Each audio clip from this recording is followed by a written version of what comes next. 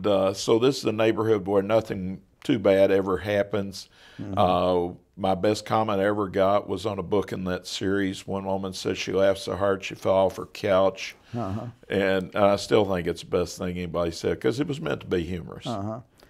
And you also wrote a nonfiction, what, Lexington and Me. I mean, you're a lifelong resident of I was born there and they haven't run me out of town yet, so I'm still there.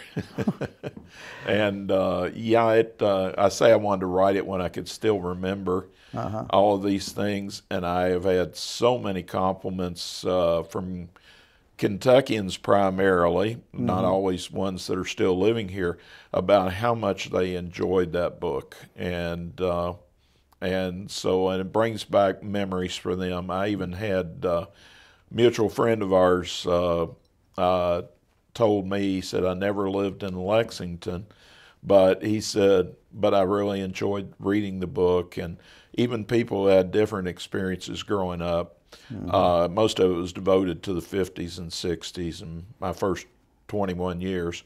But it does carry through to a little bit on how I became an author. But it reminds them of what they did, whether it was similar or different than I did during the same time period. Now, all your books have a Lexington. Not all of them. A couple. We just got back from a 9-day vacation in Gatlinburg. You've done Gatlinburg too, two are set down there. Some are set in fictitious towns. My latest, the one I had last year, Murder at the Book Fair, was set in Frankfort primarily, and that was extremely popular here last year. Yeah, I think was it the #1? It was the #1 selling fiction book last year. Okay. So by it being book fair, by it being set in Frankfort primarily, then that kind of stands to reason. This book is set in Lexington, but that one was set in Frankfort, and even today, it's still selling quite well. Let me ask you, is this going to be your 6th or 7th book fair? It'd be my 9th. Your 9th? 9th in a row. I mean, did you ever dream that 9 years ago when you came here the first time, that 9 years later you'd have the #1 fiction? I guess we can always hope that. I had hoped for that, but I didn't think there was any possibility of that happening. And, of course, I stood no chance when Sue Grafton and David Baldacci and some of them were here, although I really enjoyed them. But I figured that, that's my one time. I always do well here because the Frankfort people support this so well, and they keep coming back for several of us. They come back each year to get new books, so I expect to do well.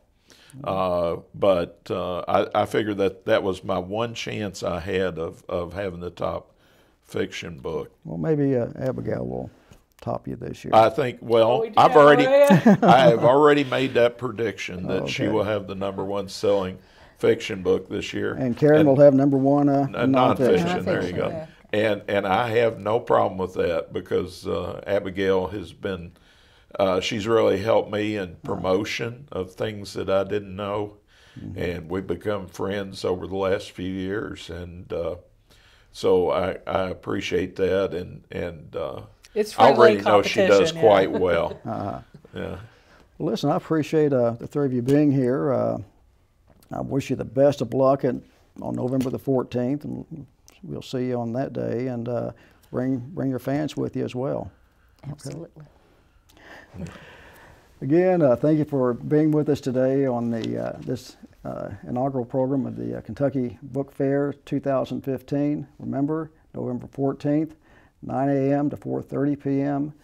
at the Frankfort Convention Center. And for all details, kybookfair.blogspot.com or on Facebook. We'll see you next week.